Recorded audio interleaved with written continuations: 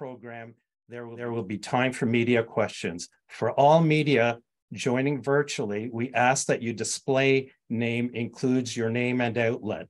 The media portion will be moderated and you will be asked to use the raise hand function at the time for questions. And just so everybody's aware, we are recording and live streaming the announcement today on FedDev's Ontario Facebook page. So now it gives me great pleasure to introduce Iqwinder Gaheer, Member of Parliament for Mississauga-Malton, to make an important announcement on an initiative. Over to you, MP Gaheer. Good morning, everyone. Thank you, George, for that warm introduction, and thank you to everyone for joining us virtually today. I am very pleased to be here on behalf of my colleague, the Honorable Philomena Tassi, who is the Minister responsible for the Federal Economic Development Agency for Southern Ontario. Before we begin, I'd like to acknowledge that I am joining you from Mississauga, on the traditional territory of the Mississaugas of the New Credit First Nation, the Haudenosaunee, the Huron-Wendat, and the Wyandot nations. As we know, the manufacturing sector remains a critical driver of the Southern Ontario economy.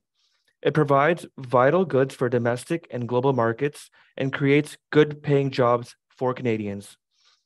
A growing number of disruptive technologies and increasing demand for green products and processes are evolving work and skills requirements across all manufacturing sectors in Canada. As the demand for cleaner solutions increases, it's important that we continue to make smart investments in green technologies across sectors, but especially in manufacturing. That is why I'm here today to deliver some very good news. For nearly 25 years, the Yves Landry Foundation has worked hard to advance technological education and skills training to address the skilled labor and technical professional shortages facing Canadian industry. Today, I am pleased to announce that FedDev Ontario is investing up to $4 million for the Yves Landry Foundation to deliver the AIM Green initiative, which launched last month. This initiative builds on the Yves Landry Foundation's previously successful AIM programming suite, funded by FedDev Ontario, which has supported hundreds of businesses in this region.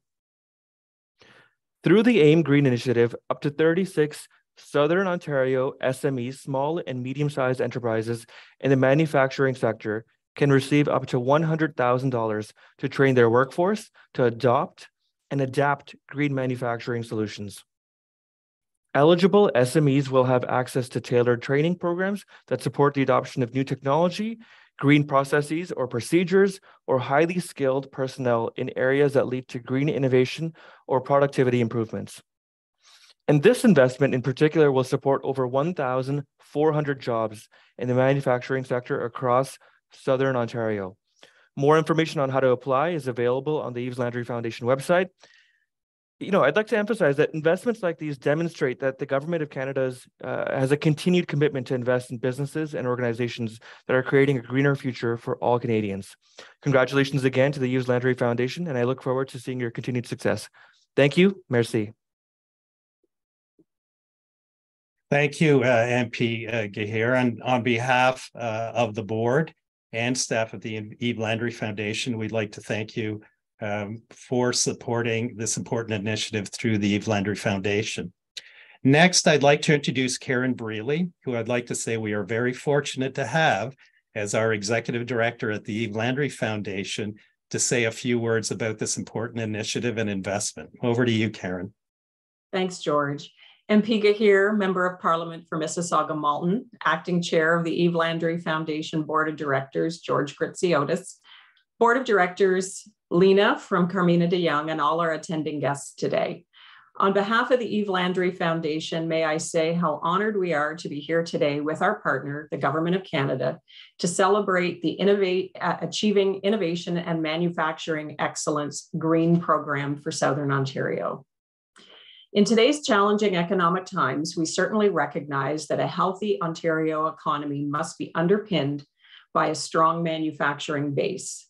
The relentless pace of technology, weakened global competition, and the post-pandemic hangover has eaten away at our traditional markets, which we have claimed for decades. The carnage that climate change is having on the health of the planet is becoming more and more evident.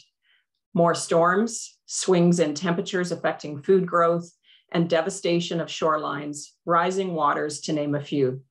All these things are affecting manufacturing, disrupting supply chains, food production, and creating unsafe work and living environments, not to mention the rapid changes in consumer demand.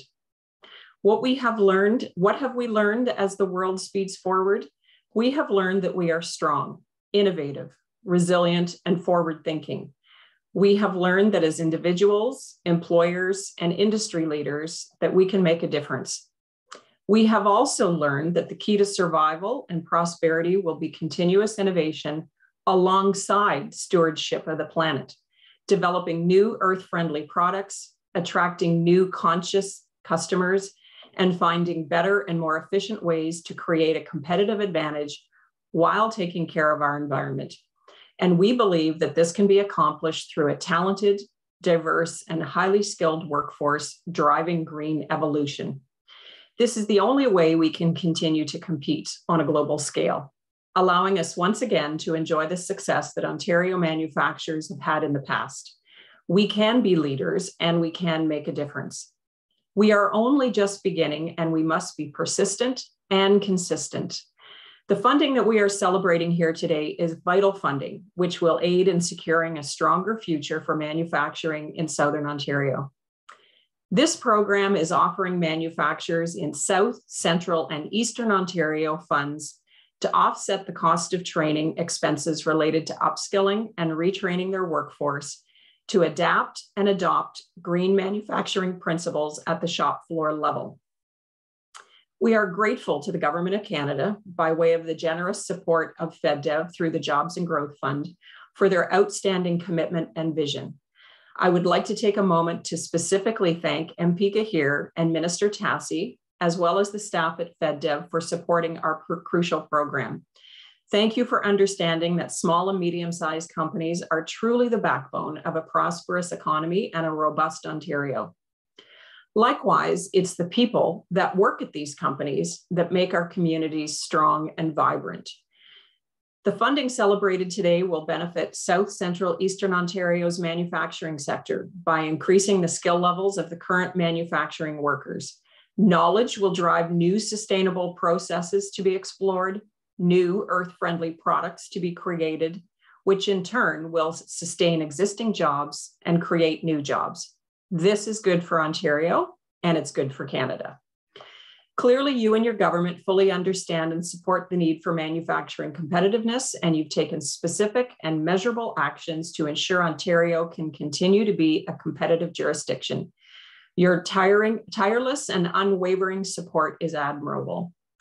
The Yves Landry Foundation stands ready to continue our longstanding commitment to training and development programs. We continue to support and encourage the development of highly qualified technical people, focusing on green innovation and skills development. We understand the importance of this initiative for Ontario's manufacturers, and we are fully committed to its success. Lena, partner and CFO from Carmina de Young Fashion Designs, Inc., and CY Health, thank you for celebrating with us today as we launch the AIM Green program.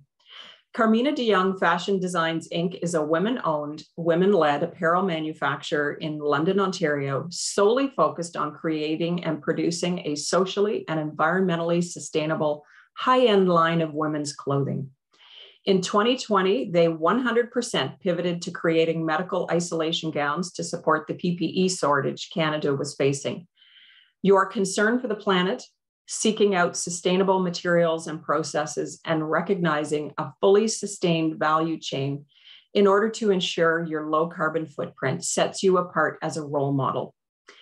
You have first experience of what our AIM programming can do for manufacturers. Thank you for your commitment to your people, recognizing the value of driving innovation through upskilling and how important it is to seek out and adapt to the more environmentally sensitive manufacturing processes. You are exactly the kind of organization our program was designed to help. And thanks to the funding announced today, we will be able to reach more companies just like you and yours. Lena, I'm going to turn it over to you. So please tell us a little bit about Carmina de Young Fashion Designs, Inc. and the project you undertook to green your facilities and improve the skills of your staff. Thanks, Karen, and I appreciate that introduction. You've already kind of given a lot of information about our company, but yeah, I'm the CFO and partner with Carmina de Young, one of the women that owns the company. My partner, Carmina, is the founder. We are a garment manufacturer in London, Ontario, and it's our mission to reshore manufacturing of garments in Canada. And we've proven over the last few years to be very resilient in trying to do that. As Karen mentioned, we pivoted 100% through 2020 and 2021. In part of 2022, actually, to make PPE. We were making isolation gowns. And as part of that process, we were making gowns for Canada that were of a disposable nature. So we wanted to be able to have a process where we can, go create a self-sustaining supply chain. And we're in the process, as we speak, of implementing that project. We received the Yves Landry AIM at Home grant in early 2022, and we're fortunate enough to have that funding to be able to help us train our management team as well as our team on lean manufacturing and creating a more efficient workplace, as well as improving our quality standards and the measurement of those the quality that we have within our shop. So again, it was taking us to a brand new level of making sure we could compete in this marketplace. And so with the help of the Yves Landry grant, we were able to hire a fairly expert consultant who had experience actually making, providing lean manufacturing expertise in the space of PPE and garment manufacturing. So that was very helpful to us. And so we had sort of two streams to our training. One was with respect to our management team and leadership team, which was very valuable. And the other was to have training of our staff all through the entire operation, from our cutters to our sewers to our office staff. So it really did help us become more resilient as we are working really hard to be successful. Manufacturing of garments is not easy. It was definitely a field or a sector that was very prevalent in Canada in the 90s, but a lot of the garment manufacturers closed shop. And so, we've been able to prove that we're here for the long term. In addition to manufacturing garments for others, we have our own line, and we have a women's sustainable line that you can check out at carmina.ca. So we've just relaunched after throughout the pandemic, we were 100% making isolation gowns. So we're happy to be back making our own garments and selling our own products. And again, the Yves Landry Foundation was pivotal in helping us get to that place where we were able to continually improve our shop and our facility and make sure that we're ready to face the future. So, we are resilient. We're here for the long term. We will continue to make PPE, but we also want to continue to make our own products and market our own products. And when we incorporated in 2018, Carmina and I both wanted our company to be a triple bottom line company, where caring for people and planet is threaded throughout everything we do. So we're not just concerned about profit. Everything we do has to come up with a sustainable perspective. So even as we launch our new Carmina line, all of our fabrics that we use are sustainable fabrics. We're looking at sustainable packaging. We're looking at traceability on our garments, being able to have like a QR code that actually traces the source of the material as well as where that garment was made. So we're very happy to be still here and thriving. And a lot of that's thanks to the Yves Landry Foundation and the AIM grant. And we had a wonderful video done by their team, which is actually probably one of the best videos that we have of our floor. It was very well done. So we have that on our website, and very grateful to the Yves Landry Foundation for their support.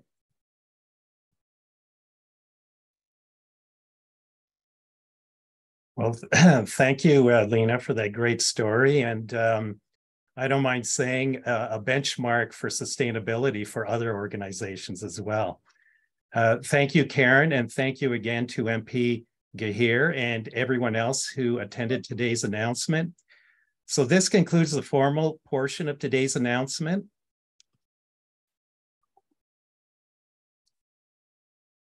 I'd like now to pass it over to Alyssa at FedDev Ontario for the media portion. I'd like to remind the media online to please change your name to reflect which media outlet you are here representing. Following the media portion, there will be an opportunity for photos. Over to you, Alyssa. Thank you so much, George. So any media online, if you can please use the raise hand function. We have time for one question and one follow-up. So I'll just give it just a second.